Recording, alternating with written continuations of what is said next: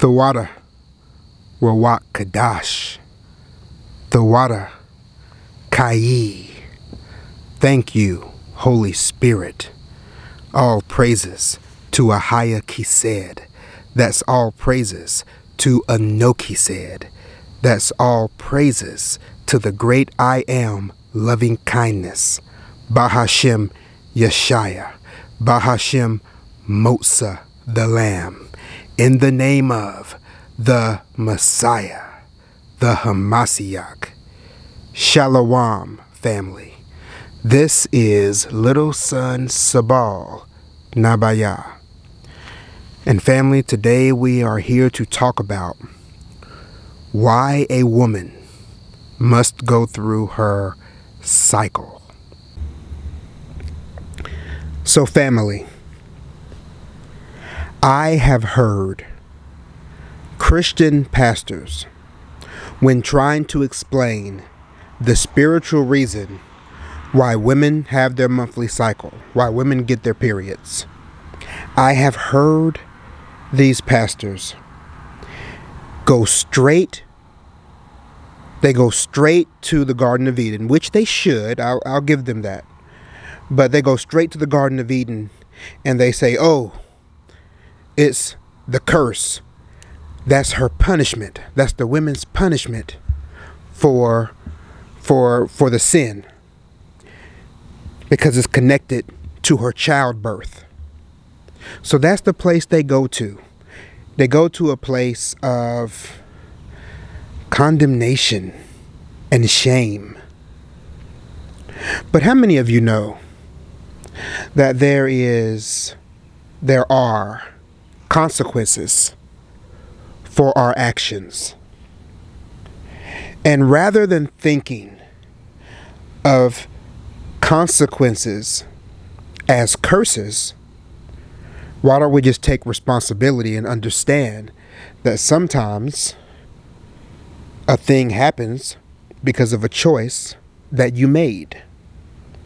And it doesn't always have to be a curse. And it doesn't have to be a punishment. Understand, family, that sometimes if you walk in the water, you get wet. And if you choose to believe that getting wet is a curse, well, that's on you. So let's go ahead and get into this subject. I thought it was appropriate to do it using the moon. We got the moon actually setting tonight. We'll probably run out of time, but I'll just loop the video. So I thought it was appropriate to use the moon for this imagery because lots of Native Americans, these women, refer to their time of the month as their moon time. So let's talk about this subject. Let's get into the reason, especially the spiritual reason for moon time, for a woman's monthly cycle. And family, we're going to take it back, all the way back to Adam and Eve, in order to get the proper understanding. So family, let's think about this for a moment. I want you to think about the way that we talked last time in this deeper understandings thing that we have going on. We talked about how man and what his righteous definition is that man is the accumulation of the definition of all element. So we understand that that's what Adam did. What Adam did was he named everything. He defined everything. He was naming everything in that way. Remember, your name is your character. So Adam was letting things know their reason. You understand? He was defining them.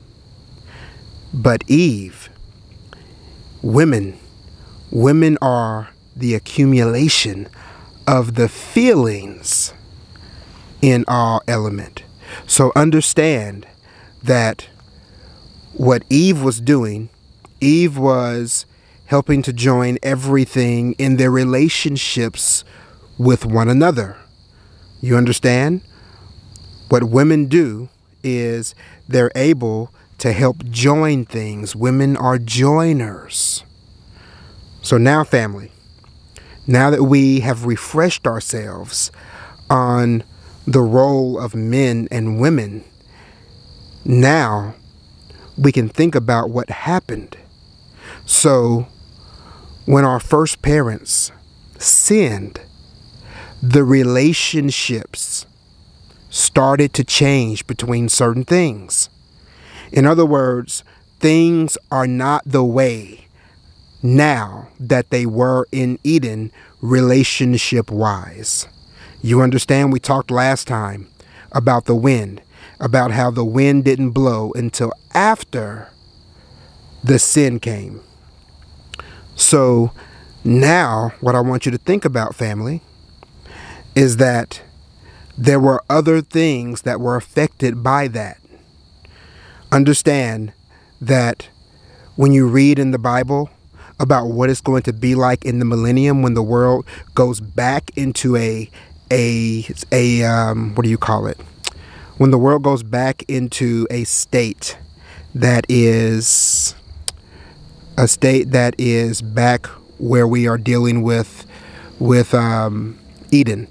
When the world goes back into an Eden state.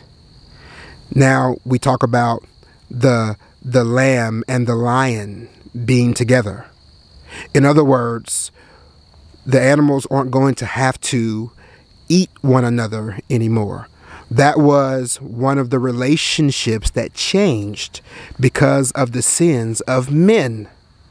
So that's how things work. So now let's talk about a woman. Because a woman is the accumulation of all the feelings that are in element. And because after the object of creation, that is man, after we sinned and these relationships started to change, the woman feels that. She feels those changes. And then you have the eerkodeshiy. The eerkodeshiy, remember, they were a part of creation. Remember, there were holy watchers. Let's stop while this car passes by so I'm not competing with the sound of the car. Okay. And the car has passed by. So the holy watchers were all here. There were watchers in the beginning. And then we understand that Satan, he fell. He was a meteorite. And then he began to give lying visions to everything else. And those that hearkened unto him and listened to him, they followed him down into the pit. And so we understand that these things became the eerkodeshiy. So these are the angels that left their first estate. They were watchers, and now they're the fallen watchers. So we have talked about the eerkodeshiy before.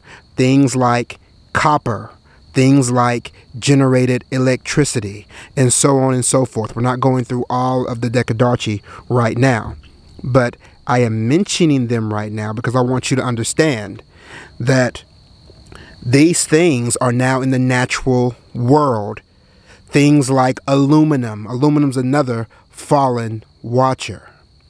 So now that creation has changed, now that creation is in a different state because of man, it's in a temporal state.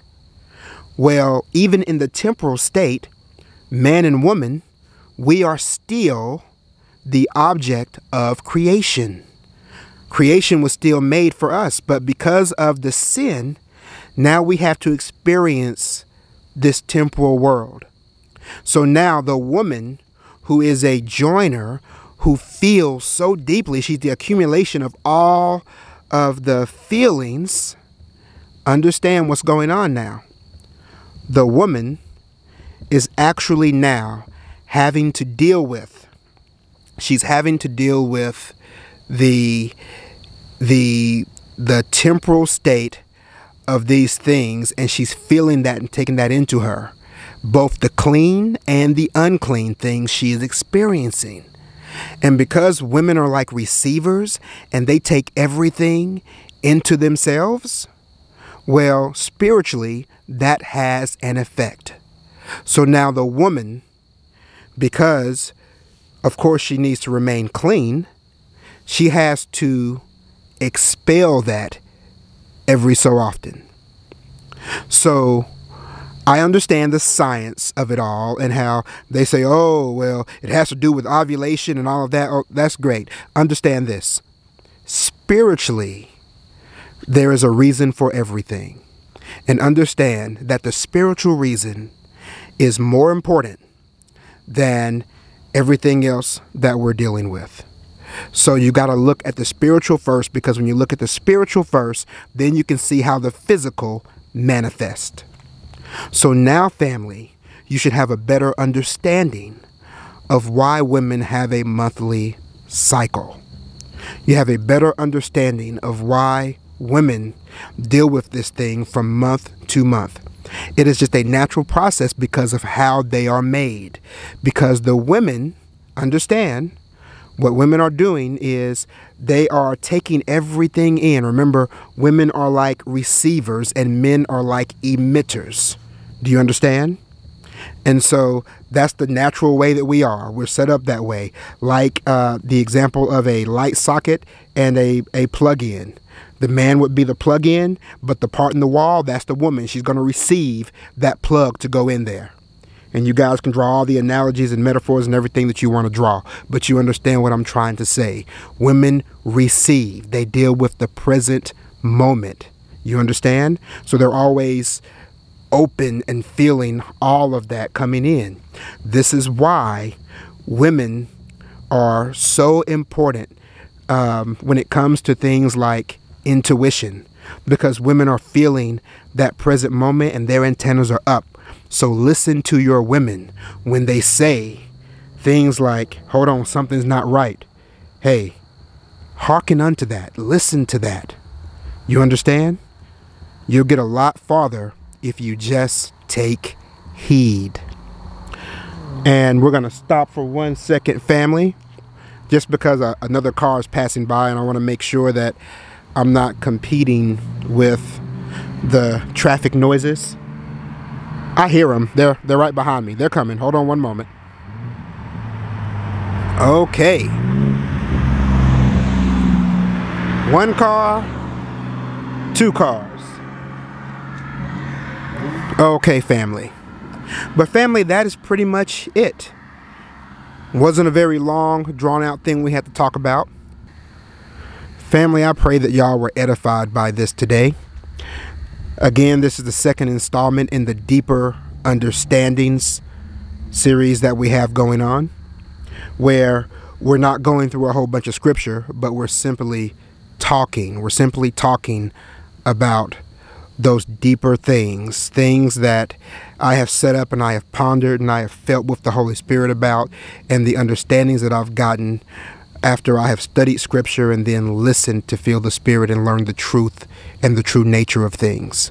Once again, family, if you have any questions about where you can find some of the things that I mention or talk about, put them in the comments and I'll tell you where you can go in the books to find these things. And also you can always email me at qualmcryaloud@gmail.com.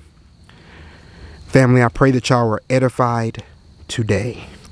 And remember that I love each and every one of you.